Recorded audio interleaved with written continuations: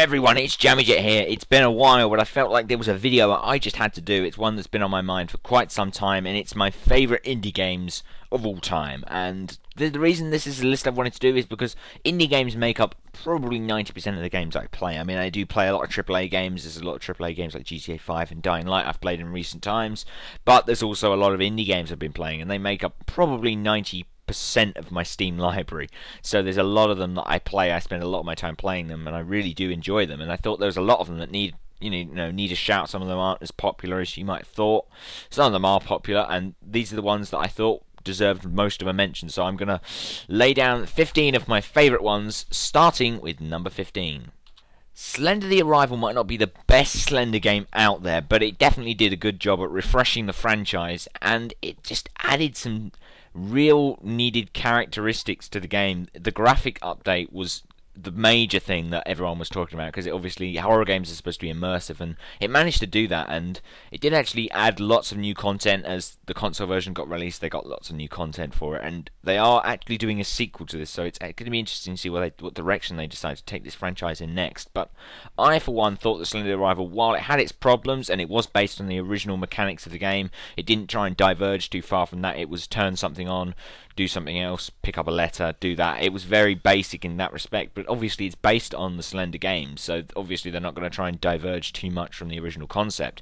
But in that respect, I thought Slender the Arrival did really well, and it managed to stay an incredibly chilling and scary experience for the most part. Number 14, Lethal League. Now this is an interesting choice because I'm the sort of person who plays a lot of co-op games on Steam. I like playing, you get some friends or some family and you just decide to just have a blast with a multiplayer game. You grab a few controllers and a keyboard and you just mess around with games like this. And this is one of those games that is so fun and chaotic to have 4 players on. It only came out last year, I believe, on Steam, and it's not in early access. It's a full release and it cost £10. I picked it up in the Steam Summer Sale this year actually, and I do not regret it one bit. It's incredibly fun. It has online, it has lots of different fun game modes.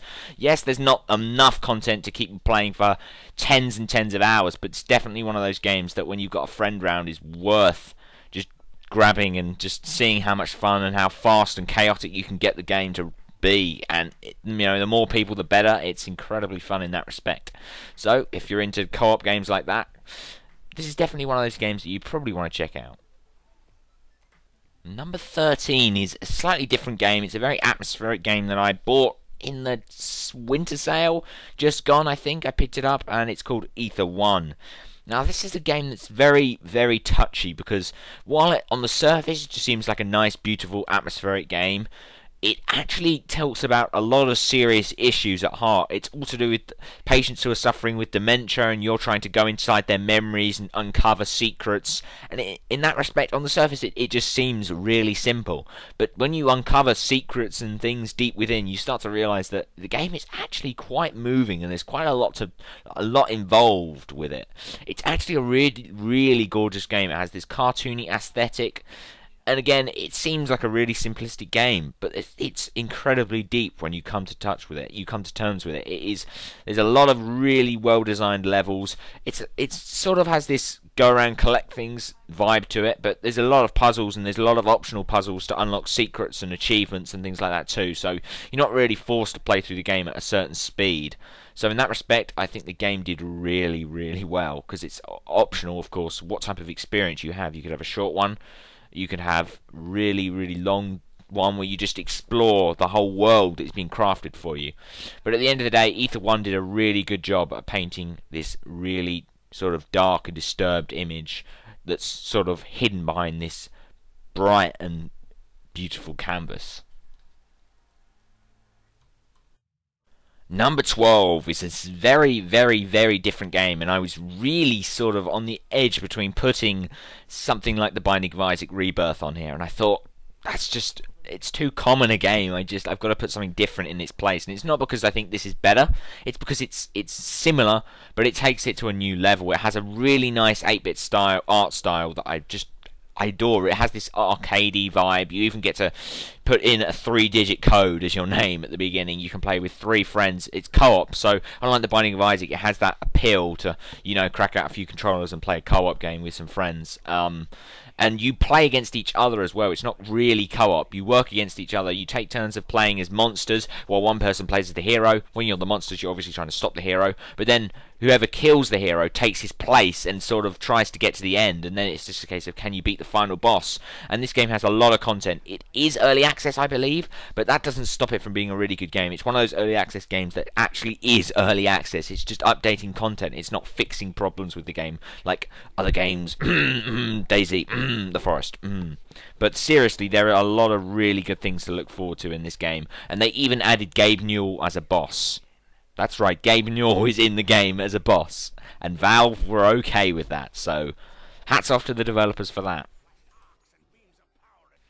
Early access games seem to be all over Steam at the moment, but number 11 is one that I thought was a little bit different. It's in a roguelike horror game that's randomly generated, so every experience is different. There's different monsters, there's different things to collect, there's different escape routes to escape this ship, and it actually managed to get through early access, so again, you can't hats off to the developers for actually getting through the whole process.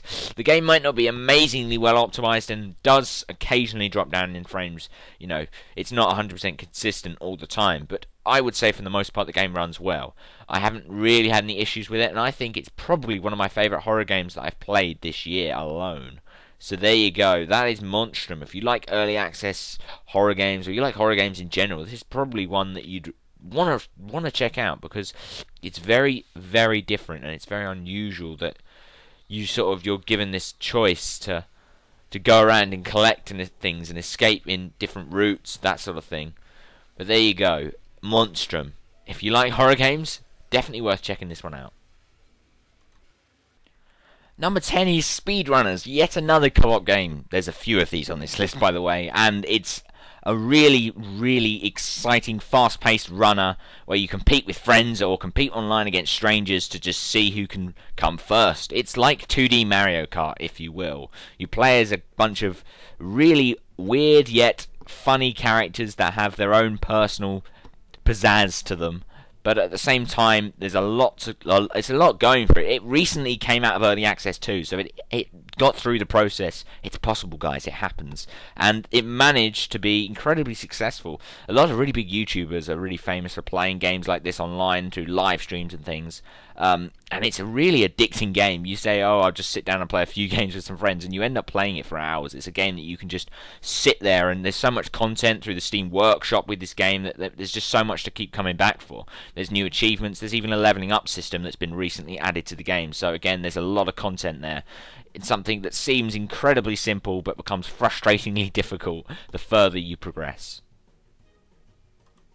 Now here's a game that I didn't think I'd ever purchase, but I'm so glad I did. Besiege at number 9 is one of those games that is just so addicting to build things and create creations, and it's incredibly simple to learn. You can look up online tutorials, you can even download people's creations online through the store, and it's really, really fun to play through some of the pre-generated levels, or you know, you can even create your own creations in the open world. You can test them in obstacle courses. It is early access and it's incredibly early alpha at this point, but there's still enough content to make the £5 price completely justified, in my opinion.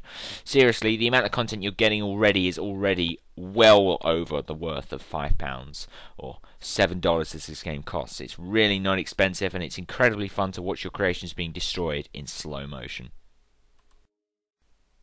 At number 8 is Badland, Game of the Year Edition. So this recently came out on Steam.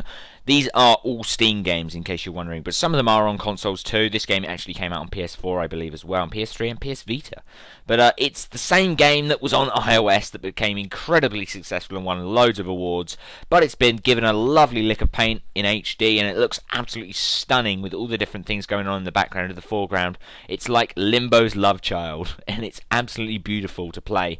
It has co-op modes as well. There's incredible amount of content in this game. Seriously, you could be playing for 6 or 7 hours just through the story missions. Then there's the extra levels that they've added. There's loads of online leaderboards, achievements, missions to complete on each level. I mean, you could play this game for tens of hours if you wanted to. Even with co-op, you can play with keyboard, controller, you name it, you can play, and it's incredibly addicting to see if you can beat your high score, beat your friends, or just have fun and just mess around and try and get your friends killed for a laugh. I'd really recommend you pick this up, but I'm not sure whether it's on sale. It only came out recently on Steam, so you'd probably have to pay full price for it, but it's probably still worth it, in my opinion. Do you like Super Meat Boy, and do you like 4-player co-op games with lots of blood and guts? Well, the Bloody Trackman could be for you because it's so fun to play with a few friends. It has local co-op, it also has online co-op. I say co-op, but you can actually race each other. There's loads of different game modes. There's world maps. It's basically Super Meat Boy with 4 players, and it is incredibly fun, addicting, and frustrating at that as well. As you can see, it's incredibly gory, and it's really fun to just play with a large group of friends, just dying one after the other.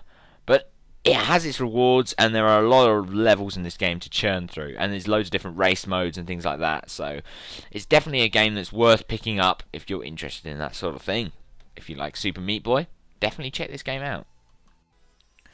Number 6, Gang Beasts. Now this is a game that is in early access on Steam, but it's another 4-player co-op game, and it has this really cool cutesy art style that I think works in its favour, if you ask me. It's constantly updated with new levels, new skins, new everything really, and the game is so fun to play with 4 friends. Seriously, I say with 4 friends, but of course it's only 4 players, so you need 3 friends to play it.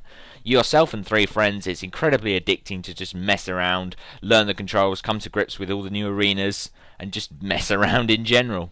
If you like 4-player showdown arena games like this, then you should probably check it out. It's about £12, $15 on Steam. It doesn't often go on high sales, and even in the summer sale this year, it was only 33% off. But still, I reckon this game is probably worth full price if you ask me.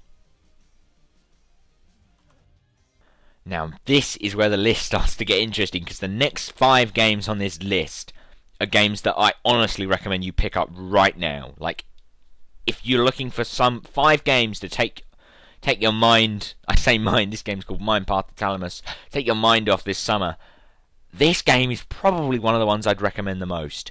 It has an absolutely stunning soundtrack. Honestly, it's probably my favourite video game soundtrack I've ever heard. And I don't know if you can hear it in the background now, but my favourite song in the whole soundtrack is in this trailer, and it's really good. The whole game itself hinges on sort of a close relationship between a father and a daughter, and you're sort of investigating, or you're sort of in your dreams, and it's all to do with sort of your sanity in a way, and you're solving puzzles, and the game hinges on, you know, your mind essentially, and it's about the relationship you have, and it's incredibly moving because it's honestly, I think the voice acting is good. This game was made by one person. He coded everything, he designed everything, and I think that's hats off to you. You made this whole game, and it was honestly one of the best games I've ever played. I mean, compared to AAA games, the graphics on this game were honestly better than a lot of AAA games I've ever seen.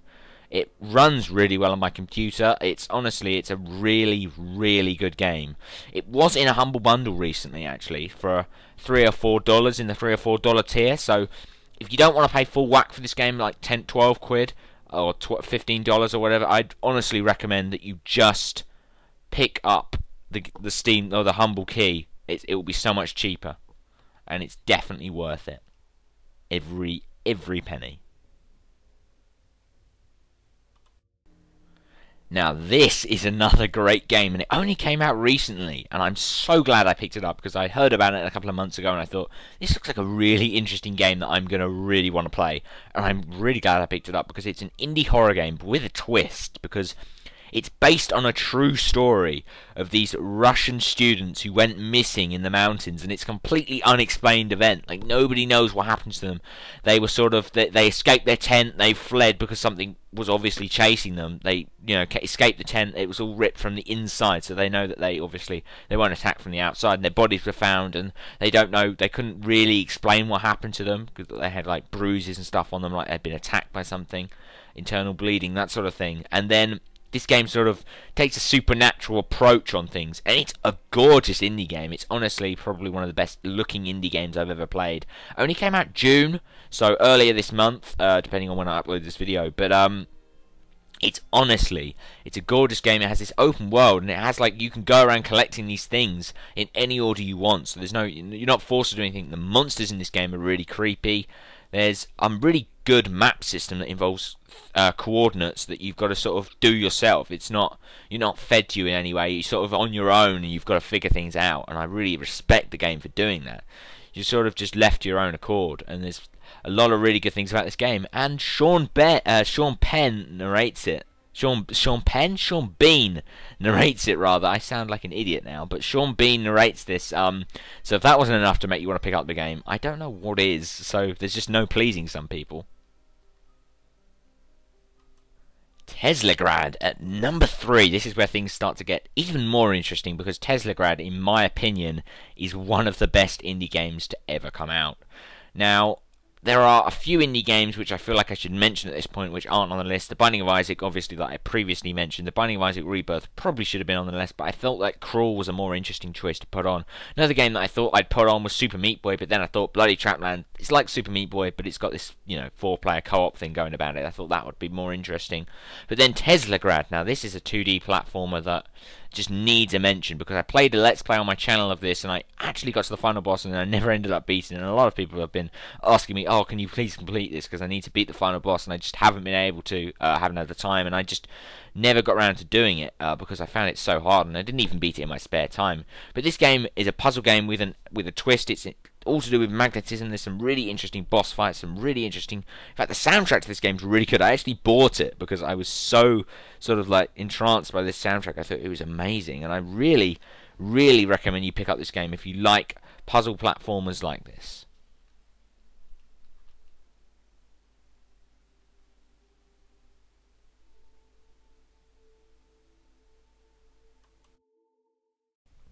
Now, if this isn't the most iconic horror game to come out in the last 10 years, then I don't know what is, other than maybe Slender, because this game changed everything in terms of the horror genre. It paved the way for basically a bunch of Amnesia clones that have come out since this game came out, and while the sequel was a little bit dull in my opinion, this game was definitely where it's at. It was just threw you into a situation. You had to figure out where you are. You had to escape. There were monsters tracing you, and it had this incredibly slow curve to where things started to get really creepy. It wasn't a case of let's just throw you in the deep end, scare you from the beginning. It was so subtle with its jump scares, and it's only for about 2 or 3 hours in that you actually encounter monsters. It's that slow of a game. The pace is really well done, in my opinion. It's like a horror film, but you don't see the monster until like right at the end. It's literally like that. I mean, it's incredibly well done. I mean, probably worth comparing it to the Godzilla movie, if I'm honest with you. You barely see any monsters, and it's all about the atmosphere that it creates, and all about solving puzzles and investigating who you are and finding out the truth. Now, this is probably one of my favourite horror games of all time, and it's probably my second favourite indie game, as I've probably already mentioned.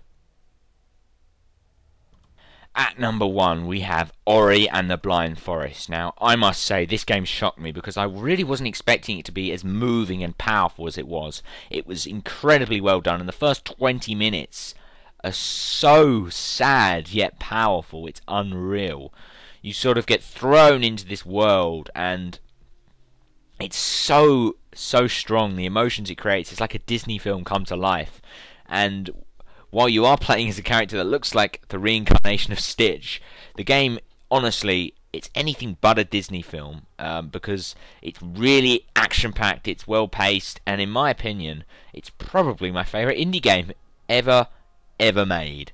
And it only came out in 2015, so there you go. That good indie games do happen, and it shows that the gaming industry is still got it. It's still got this amazing ability. If I only had one thing to say bad about this game, it would be that once you complete it, there's no way to go back and get all the unlockables, which is really a shame because I was hoping to do that, and it kind of upset me that you couldn't. But there you go. Ori and the Blind Forest is my favourite indie game ever.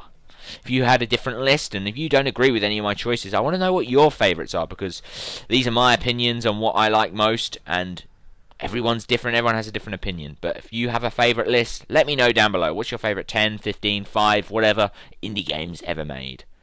Thank you for watching. Peace out. Boop!